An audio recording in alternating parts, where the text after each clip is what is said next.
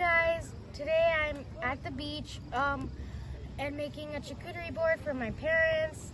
So let's talk charcuterie. So a charcuterie board is basically a fancy word for a platter full of cheese, some meat, and crackers, which are known as accoutrements. So I'm just gonna try charcuterie board. Hey guys, I just finished making the charcuterie board and this is what we have. Over here I've got some pickles, some oranges, some nice freshly cut strawberries, some nice red grapes, some olives, and over here we've got our cheeses. So over here we've got some Gruyere, and over here is Camembert cheese. So those are the packaging, and over here we got some apples. So let's dig in.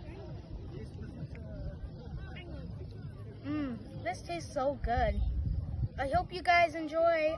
Bye. So over here I've got some non-alcoholic rosé, and it goes really good with the charcuterie board because the flavors just work so well together, because the non-alcoholic wine over here is a nice strong boost with your cheese. It just makes it so elegant and fancy. Over here we're having a nice fancy beach day.